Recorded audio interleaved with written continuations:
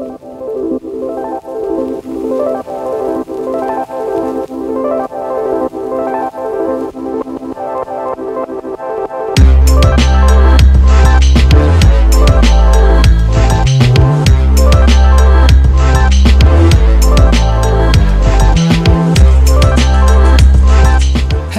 and welcome to episode 4 in my how-to series.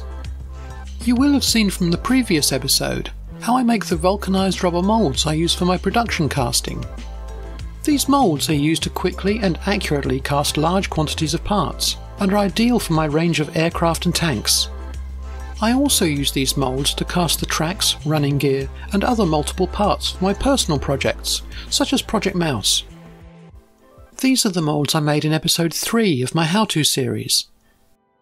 They were made for the Messerschmitt Bf 109K4 by vulcanizing the rubber discs around carefully prepared metal masters. There's a 12-inch mould for the fuselage and wing, and a 9-inch mould for all the smaller parts.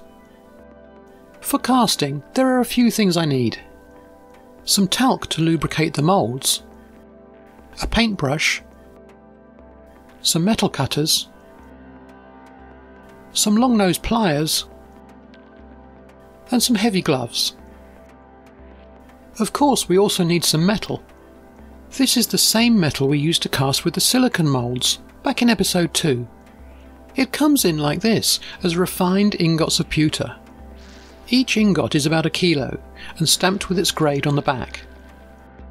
This is my casting setup, comprising a melting pot, casting machine and compressor.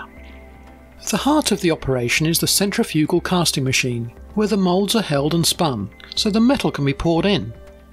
It's driven by an electric motor, but requires air pressure to clamp the moulds together, hence the need for the compressor. There are a few things we can control on the casting machine to help get successful castings.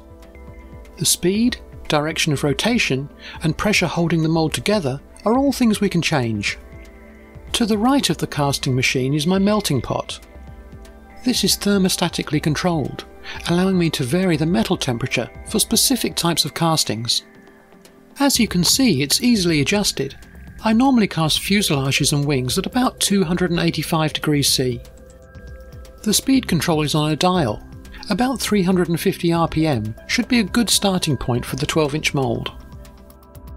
The air pressure clamping the mould together can be varied, but I normally leave this at about 15 psi. The moulds have an optimum operating temperature, and to get there I preheat the 9-inch moulds in the oven at about 125 degrees C. At this temperature they should cast well, straight from the oven. My oven is too small for the 12-inch moulds, so I have to use a more direct method to preheat the rubber. The molten pewter is poured directly into the cavities of the mould.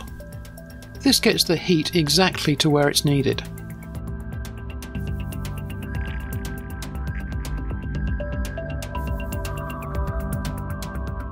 Once the molten metal has solidified, it can be removed and melted down again. The metal is still very hot, so I always use pliers. Now to talc the mould. The talc acts as a lubricant, helping the metal to flow into the mould. This is dusted on, brushed into the mould, and then knocked off by banging the moulds together.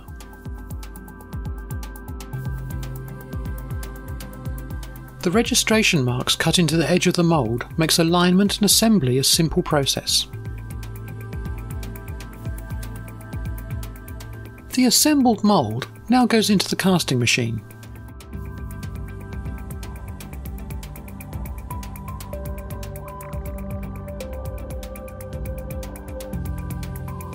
The upper plate locks into place, and an air ram pushes the base and the mould up to the preset pressure.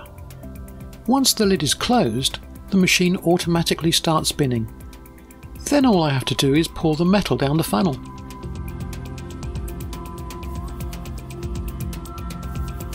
After about 2 or 3 minutes, the metal has cooled to the point where the mould can be taken out. In a production situation, another prepared mould would take its place in the machine and spun while this one cools down. With the metal solid, the mould can be opened and the castings removed.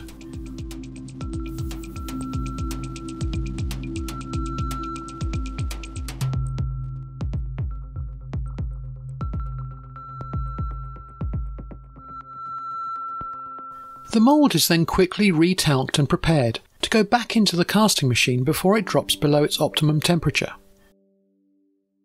The fuselage and some of the parts weren't up to quality, and so they go back into the pot and are melted back down, together with some spare castings from the previous production batch.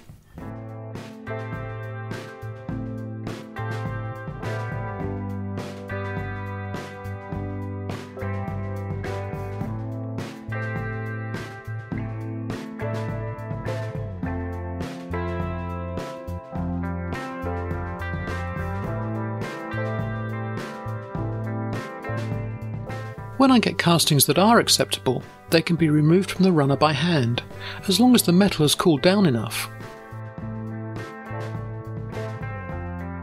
Sometimes I need the cutters, sometimes the gloves.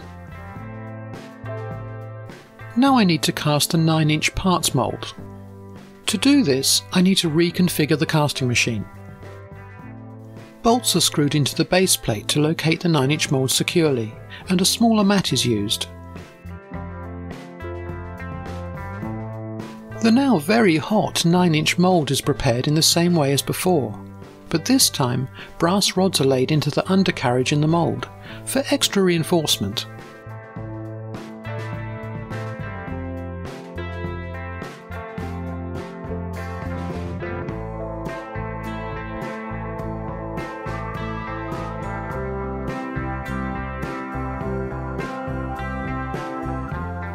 As before, the moulds are spun, but this time at a higher speed and a higher metal temperature to get the metal to flow into the detail.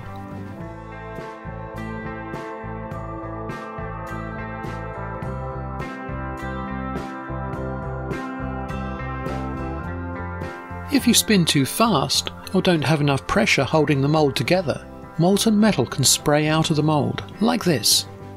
It's an inconvenience, but not a disaster. Let's open the mould and see what we have. Everything is cast, and you can see where the metal has escaped from the mould down the air vents.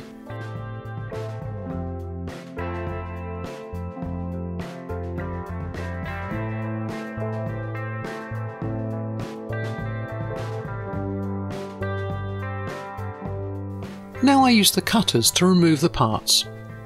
Often they can be broken off by hand, but that means waiting for them to cool down, and I have better things to do.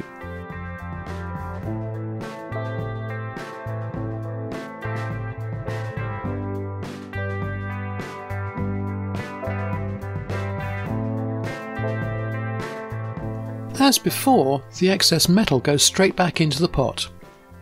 This does affect the temperature of the metal in the pot, so it has to be planned, so you don't have to wait for the metal to come back up to temperature, with the mould cooling down too much.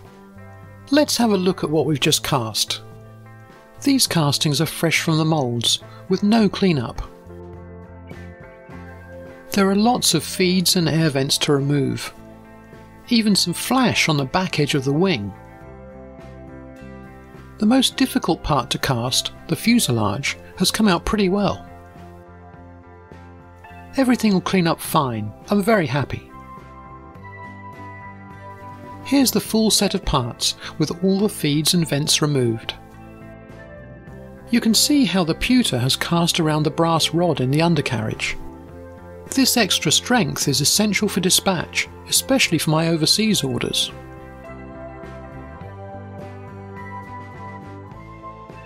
Here's the fuselage against a reject casting.